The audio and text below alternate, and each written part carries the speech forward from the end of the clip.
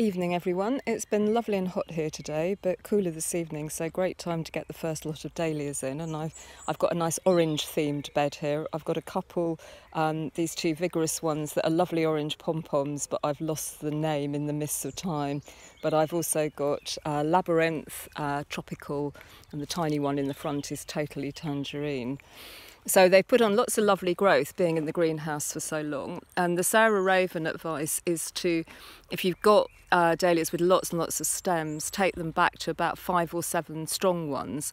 And that means they're not wasting too much energy making lots and lots of shoots. And also to pinch them out, although I must admit I don't always do that because it does delay flowering a bit. And if you use them for cuttings, as I've done with some of these ones over here, by taking the tops out, you've kind of already pinched them out and you don't want to delay it too much. In terms of planting, what's very important for big plants like these and any large plants is you've got to get them really, really well watered underneath. So soak the plant in the pot first. That's very important because it's amazingly difficult to get water through to a root ball after you've planted it. So that's why all those ones are sitting in trays while they're waiting to go in, being watered. Dig a lovely big hole. Always plant in a puddle, so at least a canful of water into the bottom of the hole before you put it in.